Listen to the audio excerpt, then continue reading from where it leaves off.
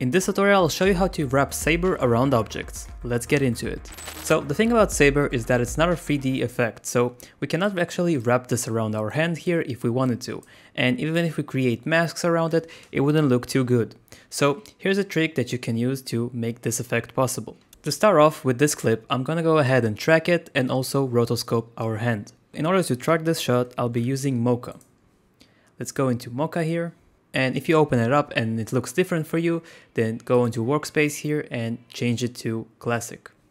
And I'll select my pen tool and just create a rough mask around the arm here. Keep enough distance and this should be alright. And if you go down here, you have a bunch of options you can track.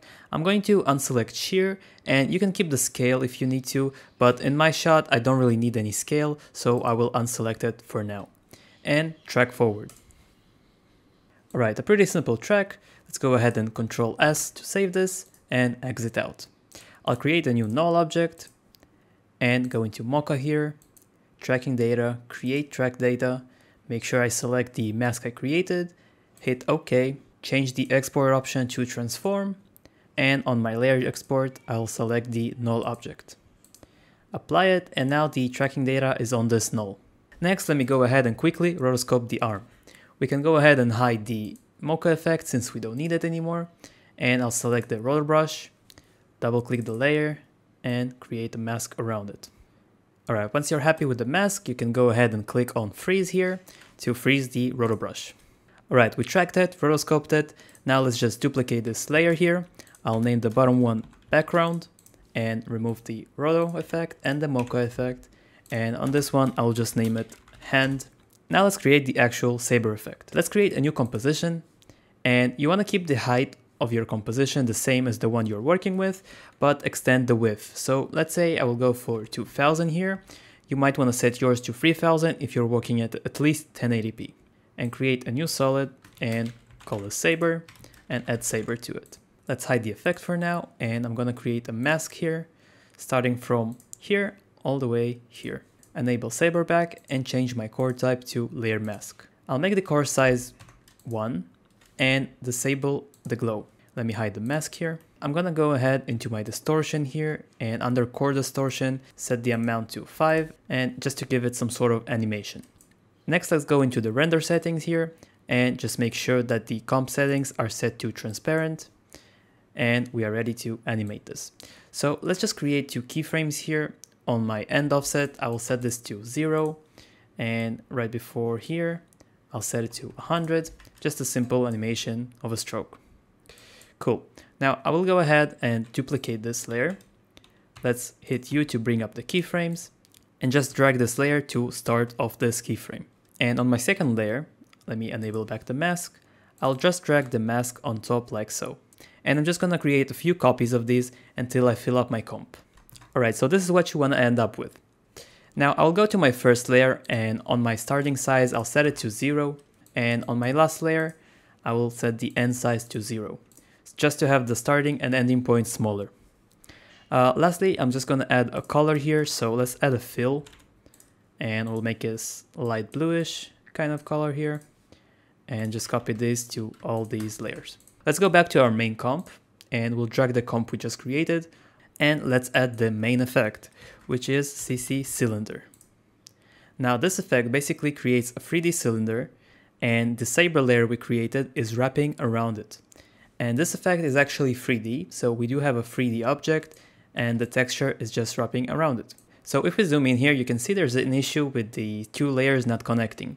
So if we go back to our comp here and we move the mask just a bit here, you can see it's starting to align, and you want to do this for the rest here, just in case you're experiencing this as well. Alright, let's go into our cylinder effect, and we can start decreasing the radius here. And let's go here, and I might actually make this faster, so I'll stretch it to 80%. And let's start aligning it to our hand. So we can rotate the Z position and the X here to sort of match the hand. So once we position the layer, we can go ahead and parent it to the null object, and now it's track. Now the issue here is that it's overlapping on the hand.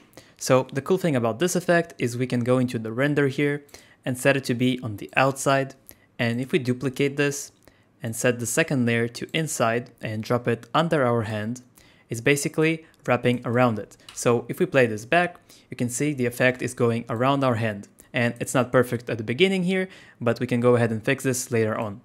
But nonetheless, it's wrapping around our hand and making this effect possible. Now, I'm gonna delete this one for now. Let me just name this outside. And let's start adding some effects to this. So I'll go ahead and make this maybe even faster. So 60. And we don't want this to be too uniform. So we can go ahead and add a liquify effect.